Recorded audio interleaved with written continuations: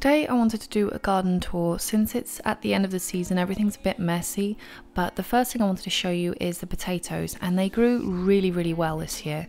Now, I did grow them in some of the worst compost I've ever bought. It was full of glass, but it grew some very nice potatoes. I've left some of them in the buckets that you can already see outside, but these are the ones that we're still getting through, and this bucket was full. I've left the potatoes outside, just cut off the top so that they can stay in the soil, and when they're ready to be used, then I will dig them up and use them. Over here I've got those bags of awful compost. I didn't end up putting them in the garden because they were full of glass, and eventually I'm going to have to figure out how to get rid of it because there's no way it's going in my soil. But things can still grow in it for the moment, so I've put some squash plants. You can see some of them growing over there. Some corn, there's some more of the female squash plants over there, and there's also a fair few male plants coming up. And if you're wondering what the difference is, you see that little bulb at the bottom of the plant? That's when it's a female plant, and when there's no bulb behind it, that's the male plant. To be honest, I'm not really expecting a crop from this. I planted it way too late, but it was mainly just to stop the cats from getting in there.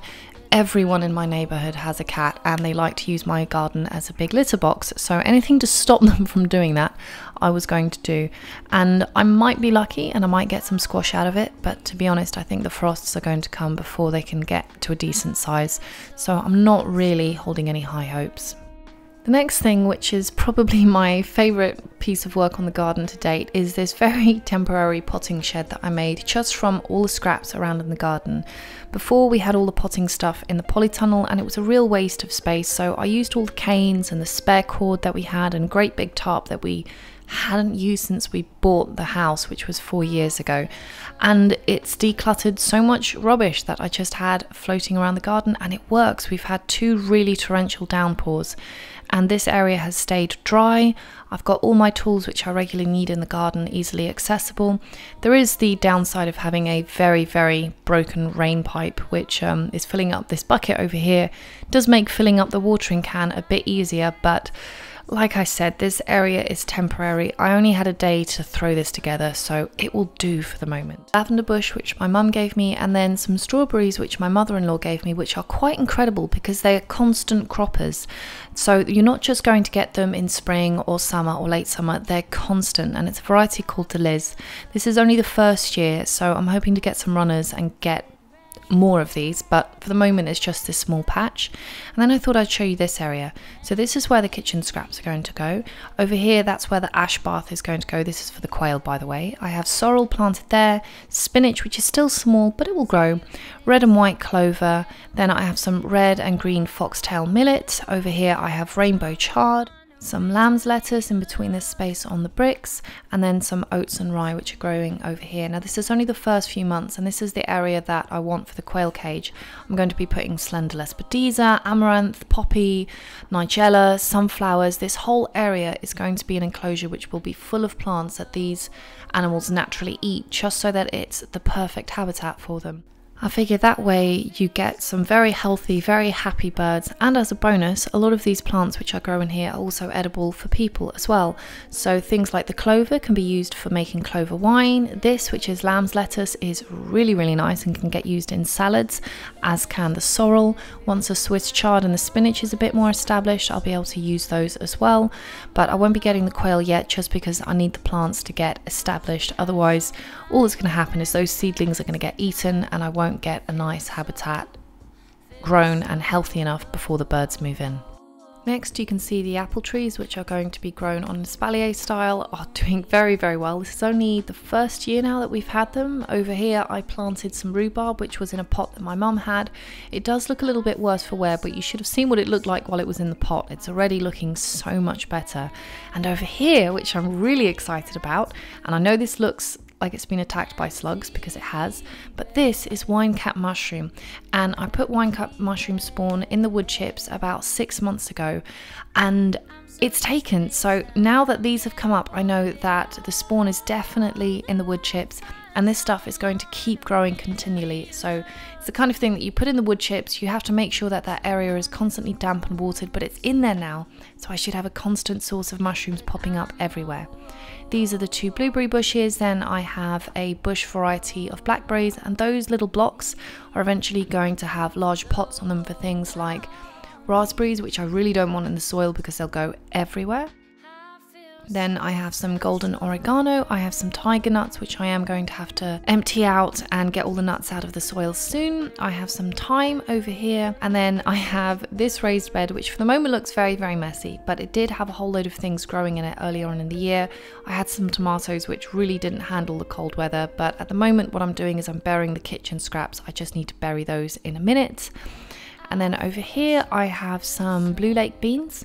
These were an accident. I didn't mean to grow these, but it kind of fell in the soil and just decided it wanted to live. And then I have some leek next to it, along with some chickpeas.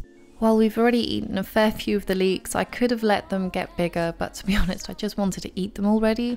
So a lot of these have gone. I have also been growing the chickpeas, which has been amazing. I didn't realize how delicious fresh chickpeas are, but for the most part, it was an experiment and a way to just keep the cats out of the raised bed because it does bush so wildly. It was fantastic to just keep them out of my raised beds. So this is eventually going to have to be harvested.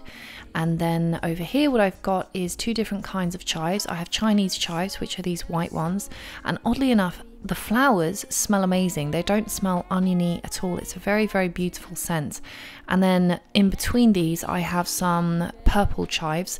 At the moment, they haven't really grown enough to be right next to the white chives, so I can't really show you that for the moment, but that's my tub of chives. And then over there I've got some corn and what's left of, I think, French beans. I'm not sure exactly because they were some plants that my in-laws gave me, so I just planted them. The corn again was just kind of thrown in there as an experiment just to stop the cats, because I've had so much to do this year. I haven't been able to have a ton of time to properly plant things and plan them out, but that should change next year, especially now that I've got the potting tunnel. Over by the fence, that's where I'm hoping to eventually have an area for the beans properly, so that I can have things trellised against the fence. Even though this area is shady, it gets a lot of light.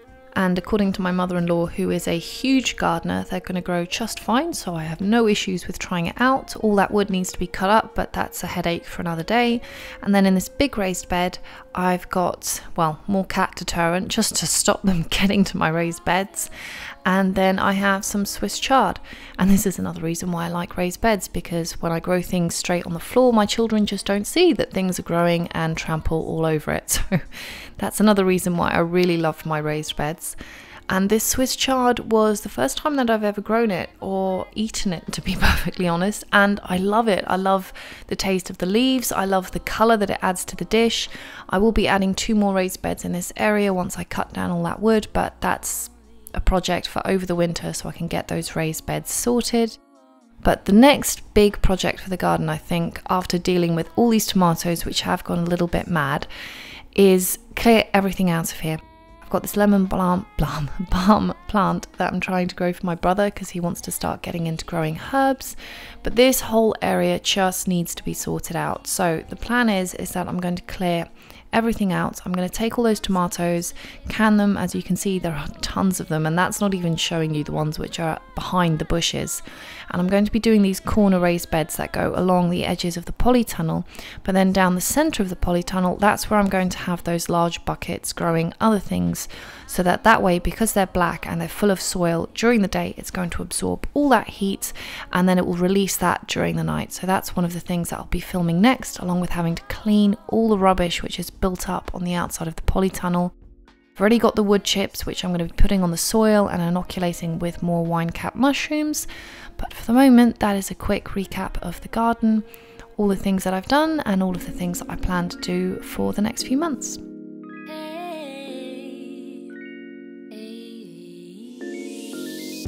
Everyone I know has found someone, and I'm alone. Usually I don't mind, but when it turns to night, I feel so lonely.